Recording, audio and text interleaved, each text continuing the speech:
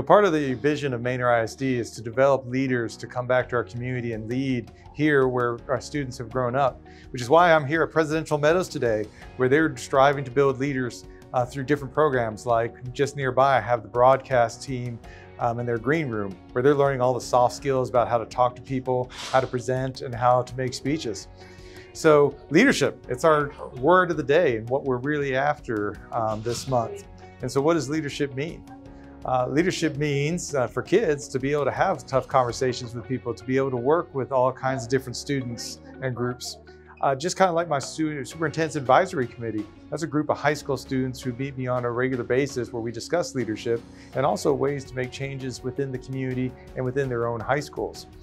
We also have leadership in our staff. People like Elizabeth Hulse, music teacher over at PCE, and Pioneer Crossing Elementary School. She's actually leading a panel of educators at South by Southwest Edu, and so we were really proud of her showing that kind of leadership.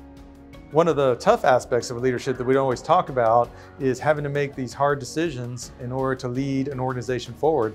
Currently, our state legislature has failed to provide more funding for public education, which means they're not even keeping up with inflation. So we're going to have to make some hard decisions to maintain our financial stability here in the district.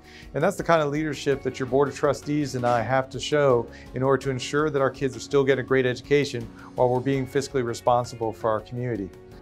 And with that, leadership, our word of the month.